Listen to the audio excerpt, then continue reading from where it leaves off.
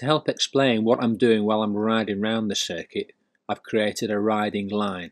What I'm doing on this line is demonstrated by the line being in different colours. You naturally end up on the left hand side, late tipping, late apex, because of a curb on your left hand side.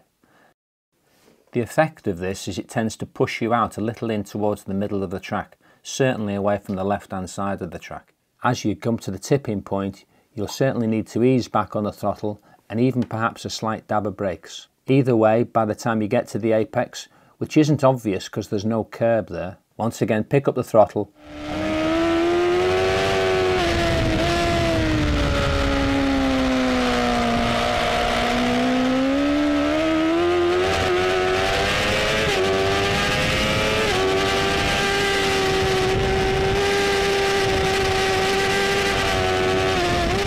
The ideal scenario to be, as you pass where you come out onto the track, is to be approximately in the middle of the track as you're approaching the braking area.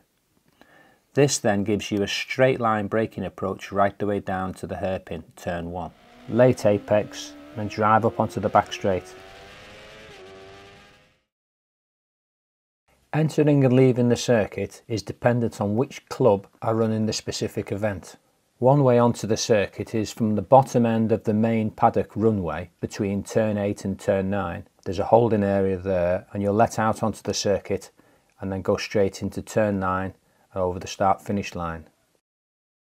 If you're leaving the circuit using the main pit lane entrance, going down the back straight towards turn 8, you're again right on the racing line, so carry good speed round turn 8, obviously signal with your hand up or leg out, and keep over to the right and dart off into the pit lane before you get to the last corner.